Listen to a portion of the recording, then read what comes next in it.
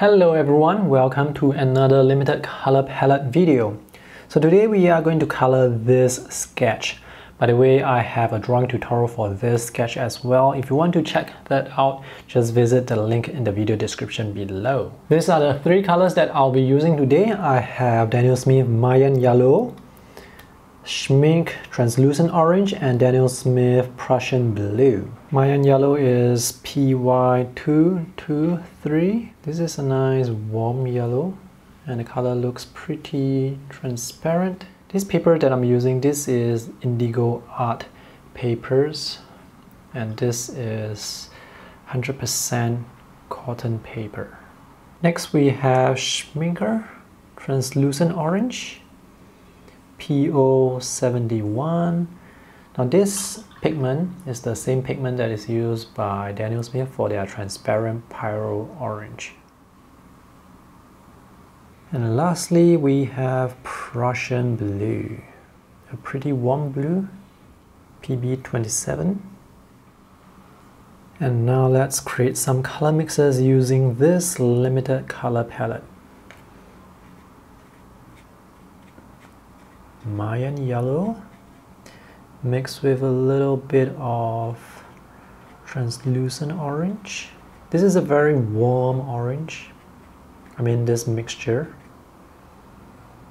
So let's mix with a little bit more translucent orange. Actually, this doesn't look very red to me.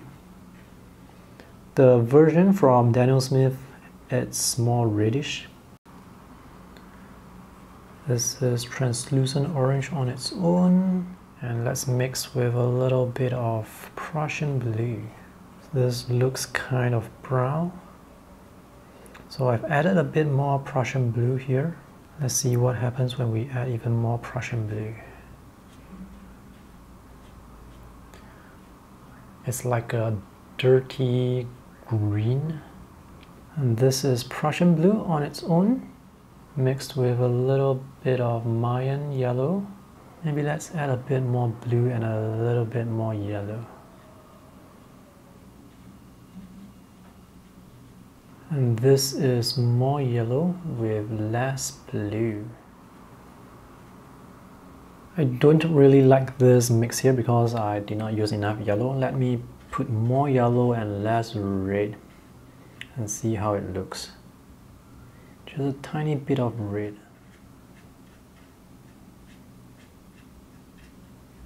Just for comparison, I'm going to put Daniel Smith's transparent Pyrrol orange here. This is also PO71. So you see this red, this orange, it's very red. The reason why I wanted to use Schmincke Translucent Orange is because I thought it's going to be as red as Daniel Smith's version, but as you can see, it is not. It is more an orange than a red, while Daniel Smith's Transparent Pyrrol Orange is more of a red than an orange. And now let's mix the three colors together to see what sort of grays we can get.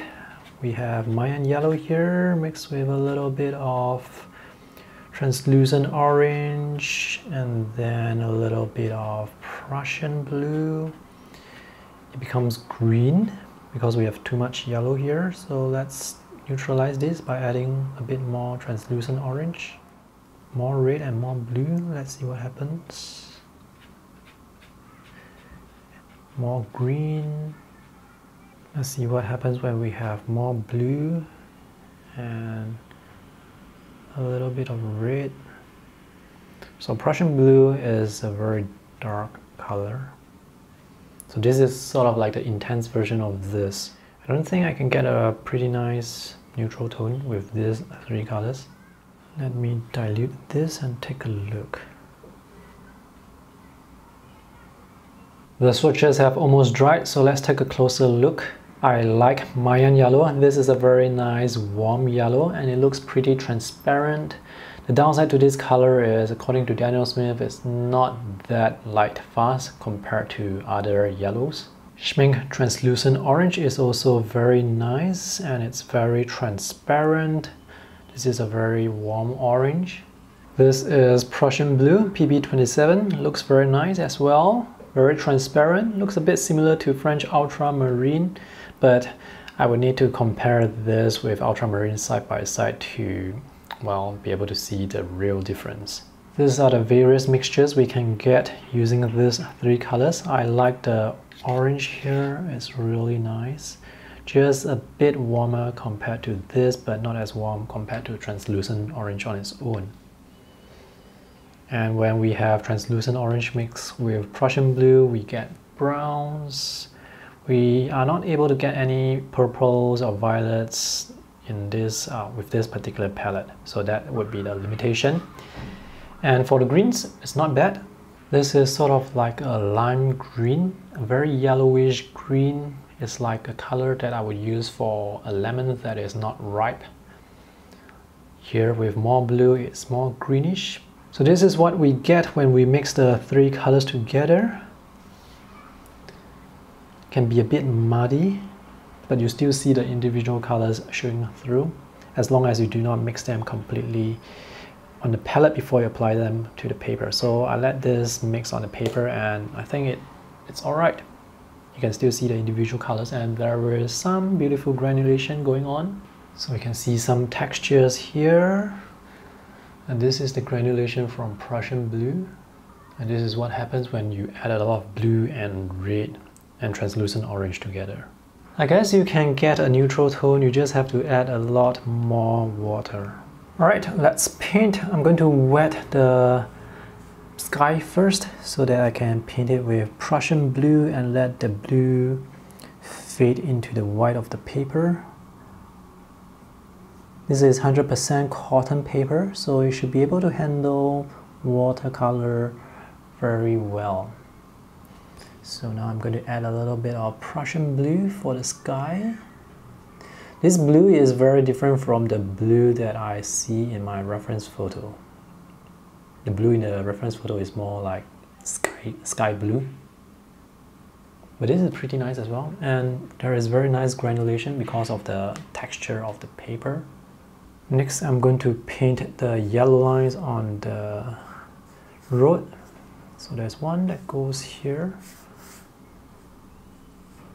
Let me paint this a bit thicker so that later on when I cover part of it with the black, I can still see the remaining lines. Since I do not have a real red, I have to use translucent orange to take the place of red. You know what? I'm just going to paint this whole thing in this shape. And then later on I will use my white gel pen to write the stop. Here as well. Here and here. There's this flag here. This is the Singapore flag.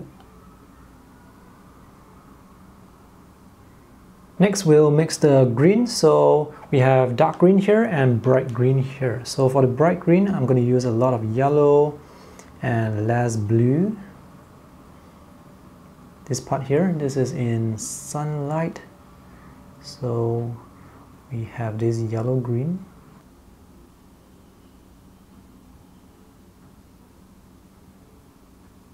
And on this side here, we are going to use more ultramarine for the darker green. And now I'm going to paint the shadows for the buildings. So I'm going to use a scrap piece of paper to test my mixes, because earlier on I realized that it's very difficult to mix a nice neutral that I like. I wasn't able to get the neutral gray that I want using these three colors, so no matter how I mix, the neutral tone will either be blue or green or just brown. So I have decided to add transparent Pyrrol orange to this limited color palette. So this is the gray that I am actually looking for. This is Prussian Blue with transparent Pyrrol orange. So using this mix, I'm going to paint the shadows.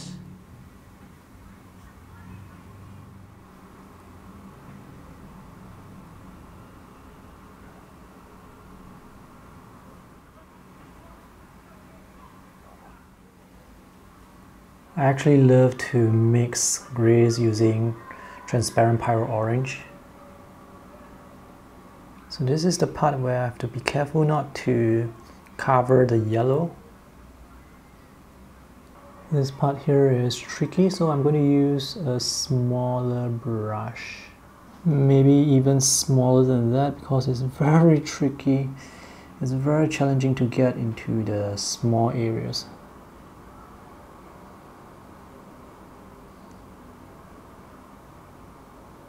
Let's see if I can draw a very thin line within this yellow.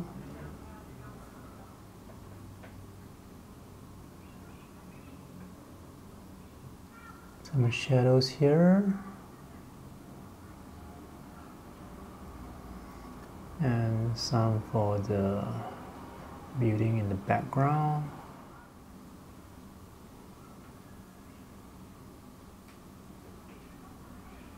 And now for the next layer of shadows, which is actually just going to be black.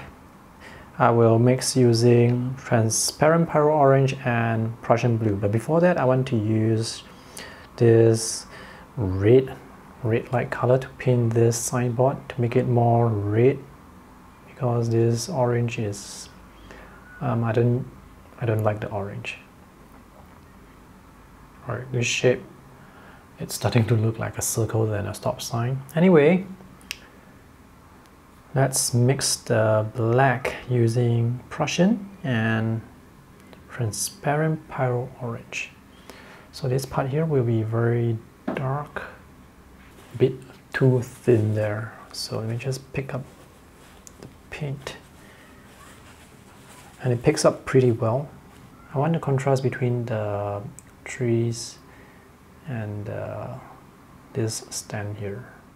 The shadow areas here. Let's paint the shadows here very quickly, and then we will try and fade it. All the black light colors, all the darker colors are mixed with transparent Pyrrol orange and Prussian blue.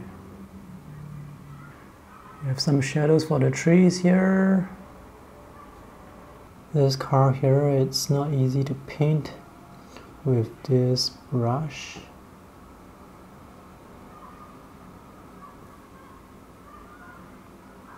Notice how the color is blending into the back, because the paint behind is not dry yet, unfortunately. So we are going to see if we can sort of rescue that. I want to make this place a bit darker, because the shadow from the trees here are on the road. I want to make the underside of these areas a bit darker. I was actually thinking of painting these window panes here with a brush, but it's going to be very difficult with the brush, so I'm going to use this fountain pen instead. This is the Pelican M200. Basically, I need these dots here to be bigger compared to the dots that I drew earlier.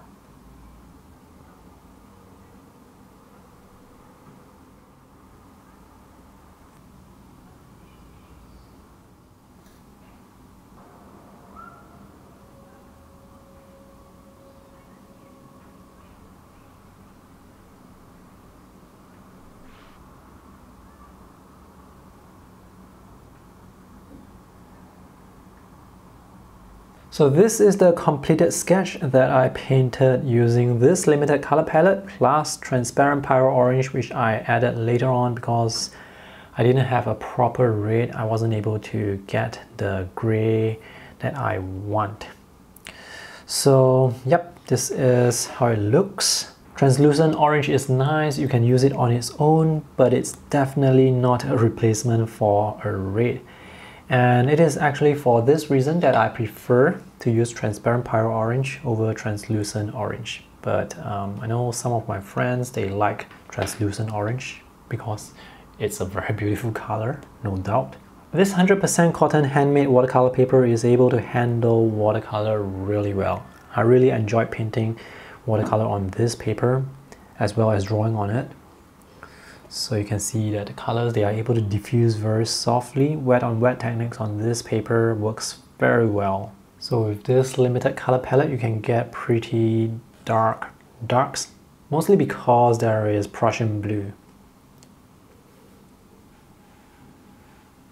Mayan Yellow is a color that you can use straight from the tube as well. It's not that glaring. So this is the shadow tone that I painted using Prussian Blue and transparent Pyrrol orange. I let the colors mix on the paper so that I can still see the individual colors. Then we have the bright green under the sun. So for the roots, I also use Prussian Blue and transparent Pyrrol orange.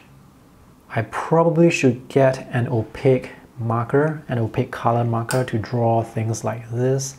It's very challenging to paint little details like this, especially if you need to reach into those tiny areas, those sharp corners. Very difficult, very challenging for me.